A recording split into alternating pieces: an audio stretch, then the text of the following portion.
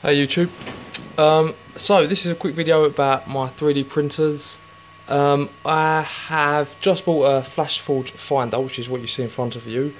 There's not many reviews of these. There's not many at all online about this printer as it goes. The Flashforge Creator Pro, even Dreamer, I think it is. I've seen loads about those, the dual extruder ones, but not much at all about just the plain old Finder. Now it's a relatively small bed, so build space in general, 14 centimeters squared, cubed, shall I say. This is actually a bit bigger. This is probably about 16 maybe. So I'm not sure what would happen if you do it bigger, or if depending on what slicing software you're using, if you can just make it bigger, and what happens with the nozzle, etc. Anyway, this is just a load of scrap plastic as it comes out. The prints will go really well. Let's have a look what we got. You can have this is the first print I tried. Nice base. This was from the raft, which I kind of trimmed off. In fact, is the raft off? I think a bit of the raft's still there, but the base was nice and solid. Basically, it's just a line. It was actually on the printer when I bought it, so I didn't know what was going to print out. But quality is good, and the printer, considering I did no settings, not bad at all. There's a little bit funkiness there, if you can just see it, just along that bit there, along that edge. I'm not sure if that's where each layer started or what, or the shell needs to be a bit thicker, but it's not bad at all. I'd like to find a way of post-processing it, maybe try some sanding, going from a coarse grit down to a finer grit, and see if I can get rid of it, because as you can see it looks quite shiny. That's basically the light refracting off individual layers, and from this you can't really tell the layers. I think it might be 0.2mm, but that's just a guess, because I did print something first that was a 0.1mm. It went wrong because it didn't stick, so it slid sideways, but it actually looks so much finer.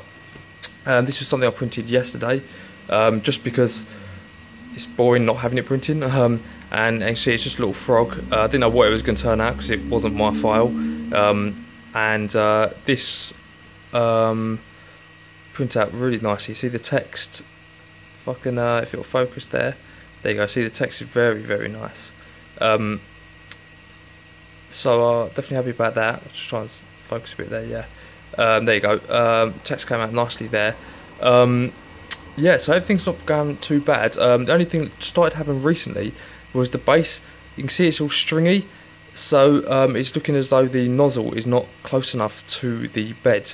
Now I've been trying to adjust it, get it closer, and it seems to drift up a bit further for the first couple of layers. So I'm about to print another print now. It's actually a design I made, and if I come over here, you might be able to actually see it. Let's have a look. If I go to Flashforge, I've been using Flashforge, but when I use Cura, which has way more settings, for some reason it didn't actually get the temperature up. The print would start, but the temperature wouldn't go up, the nozzle wouldn't heat up. So I'm not sure if it was something dodgy with just that G-code or what. But this is what I just made in Tinkercad, because I haven't learned any other CAD programs yet, so I was just doing some basics. It's just here we are. As you can see, this will be flipped over. Let's go back. So let's load it here a second. Oh, that's why it was a G-code. Let me go to the STL so you can see it. And toothbrush paste holder. There we go. Go to that one. Put it on the platform. So there you can see. So basically, that bit there will have two toothbrushes. It's just me and my girlfriend is. That's fine. That one I get the toothpaste. I've done all the measurements and stuff. Everything should hold. Then it'll come down, and the bottoms of it can slot into those bits. Then if you see these circles just there, and there, they're basically neodymium magnets, which I have. Sorry, everything's a mess right now. There you go. Just some neodymium magnets, very strong, which I'll put in all three of those, glue them in, and then it will stick to my bathroom cabinet I have, which is metal, and it will just hang there, and we can drop our toothbrushes in there.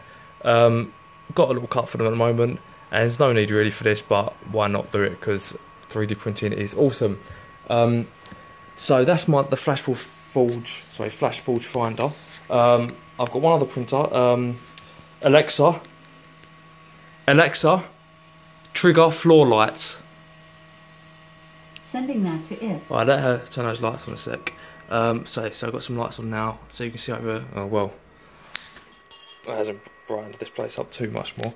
But yeah, this is my Reprap Prusa I3, and I had some problems with this one. I haven't got it to be able to print a proper print yet. All of them mucked up.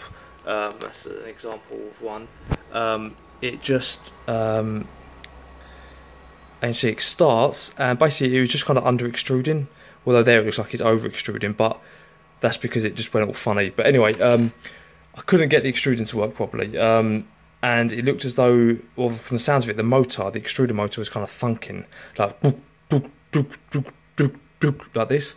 And as far as I know, it shouldn't be that loud. So what I've read from somebody else who's got the same thing is that he adjusted the potentiometer of that motor, which I think is that little kind of silver pin in the middle there. I think it might be that one or that one, maybe the one on the end for that one, which I think is the potentiometer. Just that slightly, so a bit more power is going to it, and his started working fine after that. So I'll give that a go again when I get around to it, because obviously this has got a bigger build platform, and as far as I know, Prusa i3s generally do some amazing prints if you get it calibrated right. This is a really cheap one though, anyway, my girlfriend bought me, and then I was sick of it not working at first, and that's why I bought this one. Anyway, I'm about to do a print now, and try and adjust the nozzle just as it's starting, so I can get as close as possible to the bed, and hopefully it will put down those first layers a lot better. So I'll try and bring some more videos of some 3D printing, so stick with me. Definitely get some next prints. Any suggestions for prints, tell me. I need to learn some CAD programs so I can start designing proper stuff. I'd love to use Sculptress more so I can actually do like clay work, online clay work should I say, be able to print those models off. I'd love to print a huge dragon head that can go on the wall or something, but have to be printed in parts, especially if I'm using this little bed here. Anyway, the Flashforge Finder is working out great. I'll do an overview of the screen and everything in the next video, because there isn't enough about this printer, so please come back for the next one. See you later, bye.